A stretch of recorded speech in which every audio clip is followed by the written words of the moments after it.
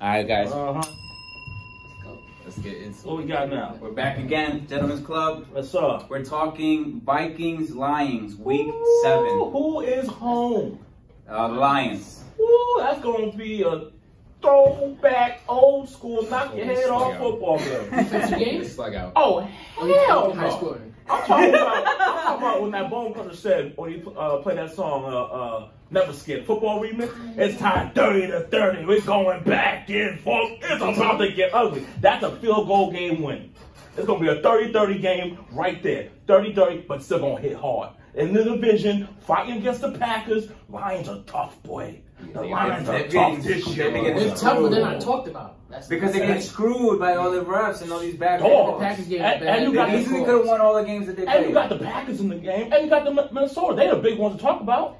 But meanwhile, Lions like, yo, we got this. That coach was that coach. He was from Bill Belichick. Pat Patricia. Son, that boy got Bill them. Belichick's defensive coordinator. He got them boys right. Yeah. He got them boys right. He's got them playing. Defensive scheme coach. I think my son took a seat. He's not trying to give them boys a ball. Well, the thing with the Lions, they play the most man-to-man defense. They play man-to-man cover 2. So they're going to match up Diggs and Thielen and then see if they can beat them. They're going to see if Kirk Cousins can beat them, basically. Oh, no. Oh, no. It's going to be a one-on-one battle with the wide receivers. And guess what Cook going to do? Mr. Cook going to start eating. Mr. Cook going to start eating. That boy. You got to run the ball. But his thing, the linebackers from the Lions, They're going to hit him. D-line is tough, too. They got Damon Harrison, one of the best run stoppers. I remember him. That motherfucker. That game, honestly, my Cowboys. I think it's going to be a defensive game. Really? I think so, I too. can't trust Matt Stafford too much. Not a defensive game. Matt Stafford's good. And what receivers do the Lions really have? Galladay's pretty good. Yeah, Galladay's, but he's going to get locked up by Rhodes. He's going to get locked up by Rhodes. And Marvin Jones, Amendola. Both experienced wide receivers. Marvin Jones used to be a #1 receiver for them. Used to. Now I don't know what the hell happened with him. He's a system. Vikings receivers compared to Lions receivers? Oh no, not close. Ain't no chance. I give Vikings winning that game by 14. By 14? I'm with Phil. I got the Vikings winning in a pretty decisive game. Y'all know it's division. It's a division game, but here's the thing, right? The Vikings defense in the NFC right now. The Vikings defense is really good. They at every level they have Pro Bowl players. Didn't they get exposed a few weeks back? By who? I want to say they won 38-20 last week. They lost the Packers, but that's a divisional game. So what is gonna happen this one? Scheme versus scheme thing there. Scheme versus scheme here thing. The Vikings dominate the Lions pretty much almost every time they play. It's a new Lions team, bro.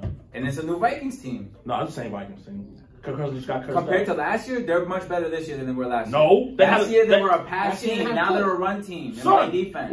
Didn't Diggs go for $167? Didn't he get like 3 touchdowns? What are you talking about running the ball? $167? Yeah, that was passing. They can still run the ball. The Eagles defense. The Eagles defense don't let nobody run on them. So you're gonna compare the Eagles? Okay, compare the Eagles defense and Lions. Eagles run defense is not even way better than the freaking Lions. You know the Eagles front 7? Come on, son. I'm a Cowboy. We beat them all the time. I understand. Yeah. I'm just letting you know. Yeah. This gonna be 30-33 game. Who's home again? The Lions. Oh, the Vikings. So we got 33 Lions. Vikings. Vikings? Oh, sorry. How much? 3. We got Vikings by a blowout, pretty much. I think it's going to be like 20s, probably like 28. I could see it being close, though. I could see it being like 28, 24 or something. Vikings. That's a good game right there. 28, 24, something like that. I see it being more than 1 touchdown. It's going to go somewhere in the 20s. I see it going. Obviously, I got the Vikings winning just because they got a little more firepower.